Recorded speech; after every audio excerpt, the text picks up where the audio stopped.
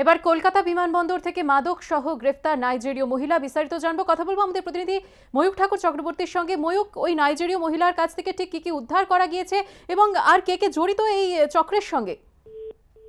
দেখো সুকর্ণা, তোমায় যেটা জানাই, কলকাতা পুলিশের অ্যান্টি নার্কোটিক সেল তাদের গোয়েন্দাদের কাছে খবর ছিল। তারা গোপন সূত্রে কলকাতা এয়ারপোর্টে তল্লাশি অভিযান চালান এবং সেখান থেকেই ওকোসুন ক্রিশ্চিয়ানা বলে একজন 29 বছরের নাইজেরিয়ান লেডি, তাকে পুলিশ আধিকারিকরা ইন্টারসেপ্ট করেন। এই ওকোসুন ক্রিশ্চিয়ানার কাছ থেকে প্রায় 25 গ্রাম নিষিদ্ধ কোকেন, যার আনুমানিক বাজার মূল্য কয়েক লক্ষ টাকা, সেগুলো পুলিশ আধিকারিকরা রিকভারি করেছেন। এই নাইজেরিয়ান কলকাতায় আসছিলেন কারণ বিভিন্ন নাইট ক্লাবে এই মাদক, কোকেনের মতো মাদক সাপ্লাই করা তার মোটিভ ছিল, এমনটাই পুলিশ আধিকারিকরা মনে করছেন।